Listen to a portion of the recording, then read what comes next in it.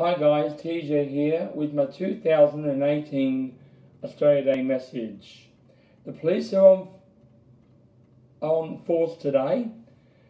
They'll be breathalyzing and pulling people over for drink driving and speeding. So make sure you have a great and safe Australia Day and don't drink and drive, because you are a bloody idiot if you do.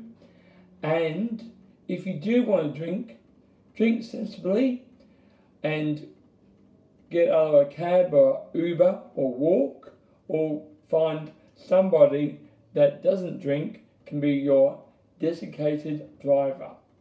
Alrighty? Or leave your car behind somewhere and then pick it up the next day. Alrighty? Well, have a very safe and happy Australia Day for 2018.